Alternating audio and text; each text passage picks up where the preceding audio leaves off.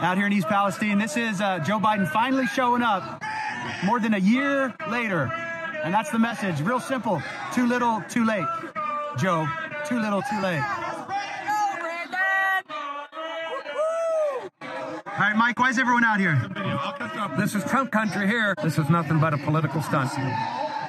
Mike Ruley says he's going to be our next congressman. This town needs $250 to $300 million.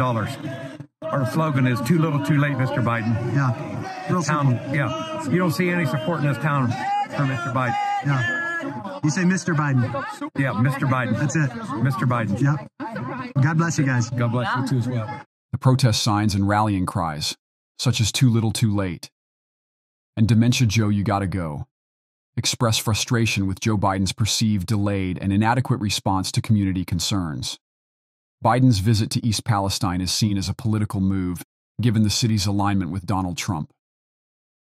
Doubt arises regarding Michael Regan's environmental claims, particularly concerning the safety of air and water due to chemical leaks and potential long-term health consequences voiced by residents.